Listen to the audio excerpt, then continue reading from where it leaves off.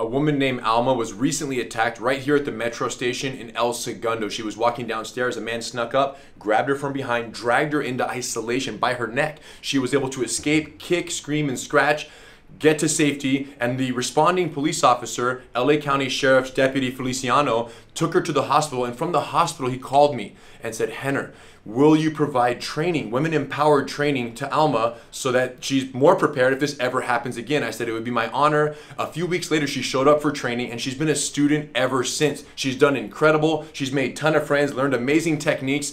And today, the captain of the LA County Sheriff's Office came to Gracie University with his crew to award me with a special plaque signifying the appreciation they have for us accepting Alma. And even though it was an honor to get the plaque, it was an even greater honor to be trusted by the LA County Sheriff's Office and by Alma herself to provide her this training so she's even more prepared should this ever happen again.